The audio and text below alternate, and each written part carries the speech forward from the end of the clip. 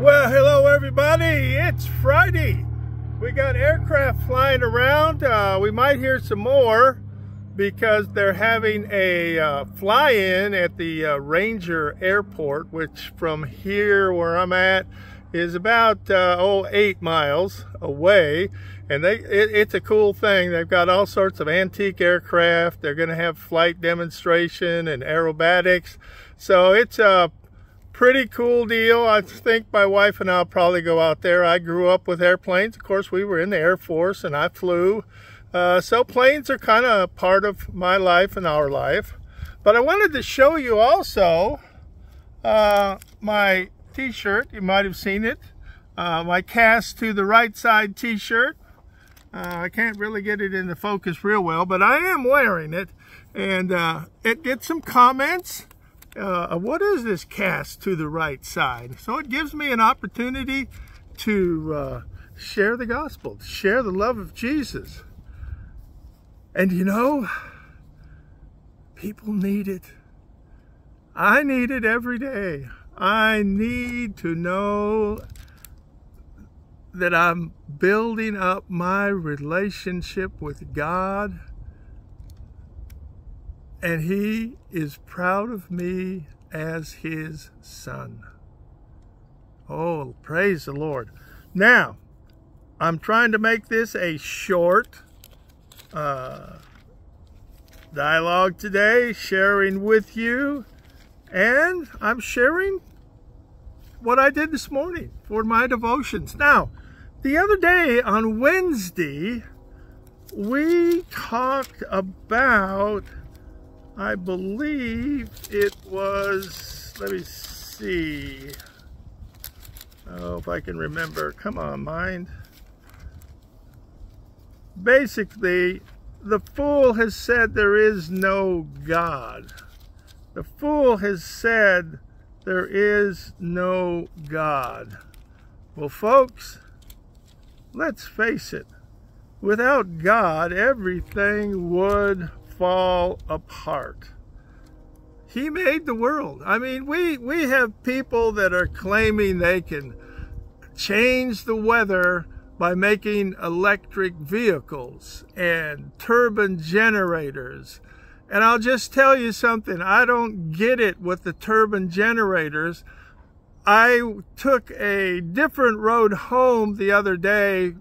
I was up in Abilene, Texas, and I took a different road home, and I went through a large turbine, I'll call it wind farm. I think that's what they call it.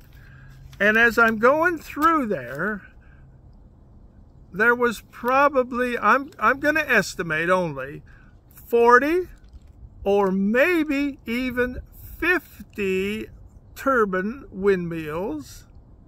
Not one of them was moving. In other words, they're just standing out there doing nothing. The other interesting thing is, have you ever considered the cost of an electric vehicle? I was in getting some service done on my Nissan Frontier truck. And while I was there, it's a Ford dealership. It's here in my local town, and they do some great work. In fact, I bought my truck from them. And they had a new electronic Mustang. Sticker price, $77,000. Mileage that you'll get for one charge, 260 miles. Now, I did a little estimation looking at another dealership that was offering a Ford F-150.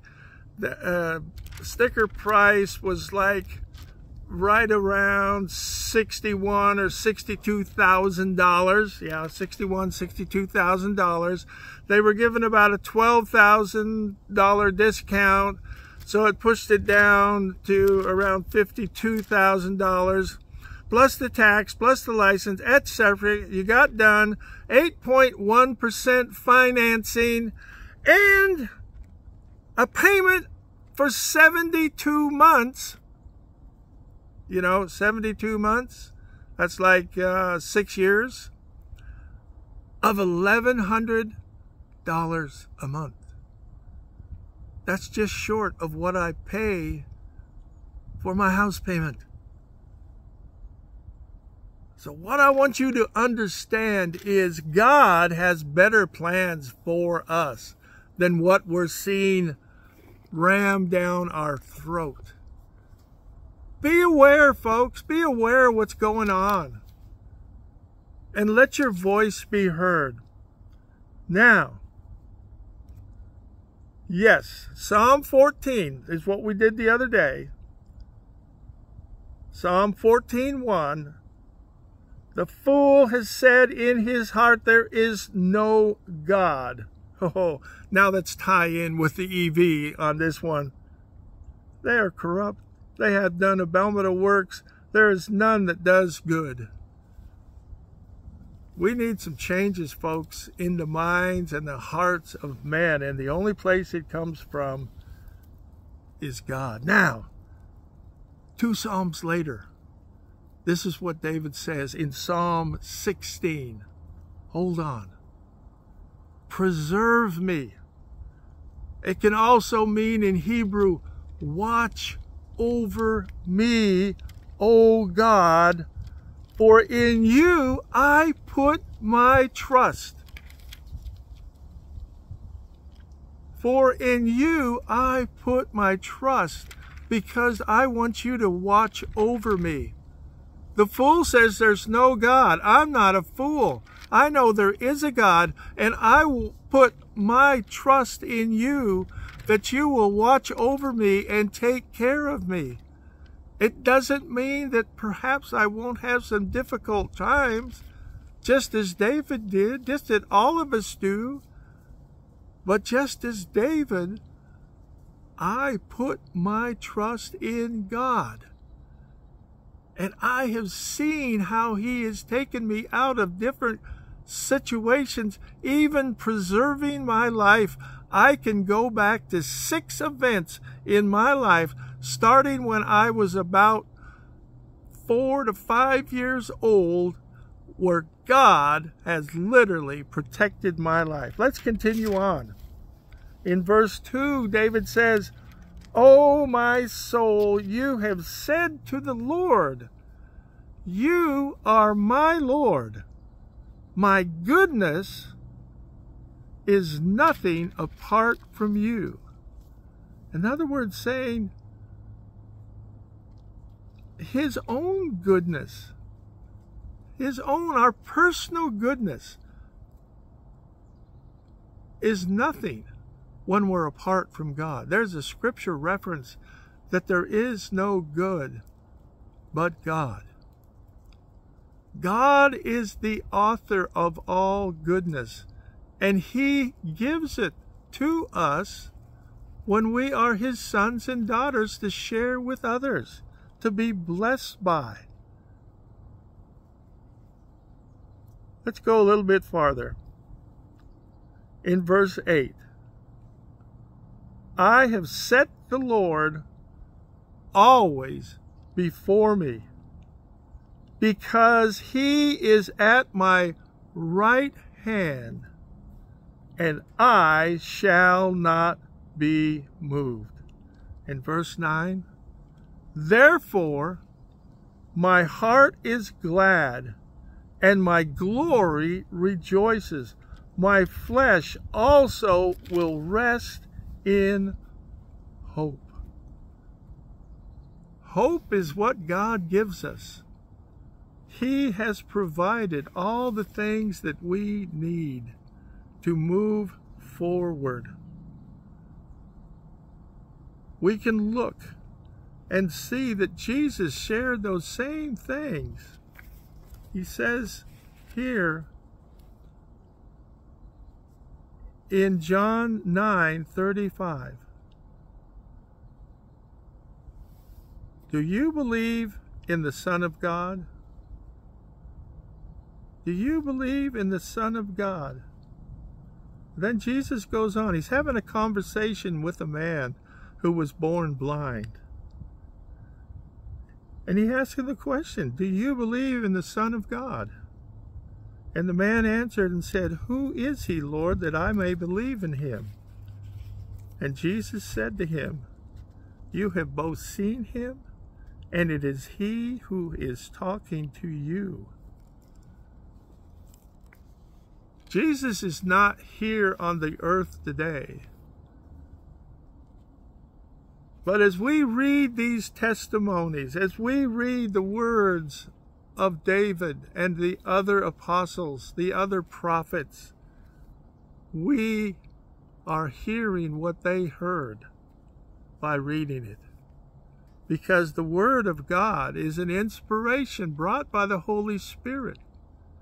And when you have received God, who sealed you to protect you until you were ready, willing, and desiring the baptism of the Holy Spirit, it's a secondary measure. But when that comes, you receive new knowledge and power to go forth in the name of Jesus Christ.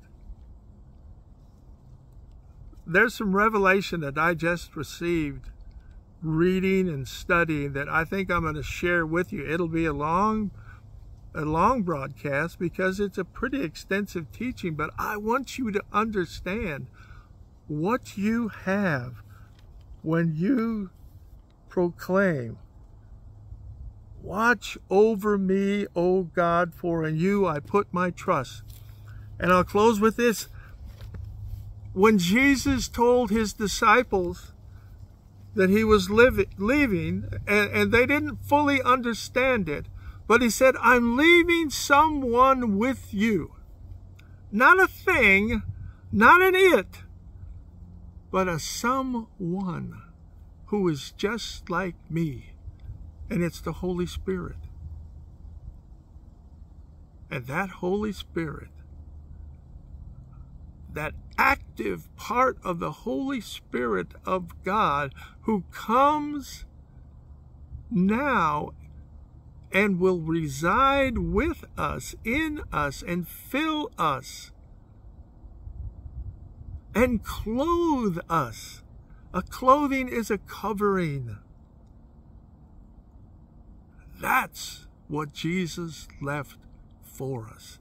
They talk about mantles sometimes, and a mantle can sometimes be considered like a shawl, or you can wear it over your shoulders. But I think about sometimes as a mantle also, the mantle of Jesus. He had a special clothing that he was made when he was crucified. The soldiers looked at it and said, wow, this is really different. The way it's put together was different.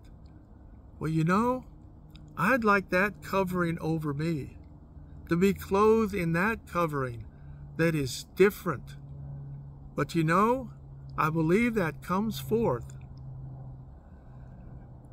when I can share and testify and act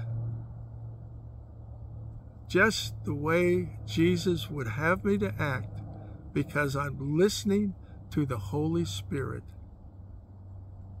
And then I am fulfilling what he asks me to do. So I'm going to leave this with you for Friday. Think upon these words that I've shared with you today, that you have all of your hope, all of your future is tied up in the fact that God has given you the gift of life, eternal life, by your faith and your belief and your receiving of Jesus Christ as your Lord and Savior. And for anybody that's listening to this and you have not fully done that, or you have questions, please send me an email. Make a comment, send me an email, and I'll be in touch with you to share personally with you or give you guidance and direction that you might need. So this is Douglas Allen Frazier closing out a fantastic Friday here in Eastland, Texas. My wife and I will be going to the Eastland Mavericks High School football game tonight. We have season tickets for that, and they're playing at home. So we're going to do that. So I hope you have a blessed weekend. Make this a day that will be a fulfillment of what you're looking for. A day when you can proclaim, yes, just as Thomas did, you are my Lord. You are my God. You are my Savior. We will see you on Monday with Cast to the Right Side.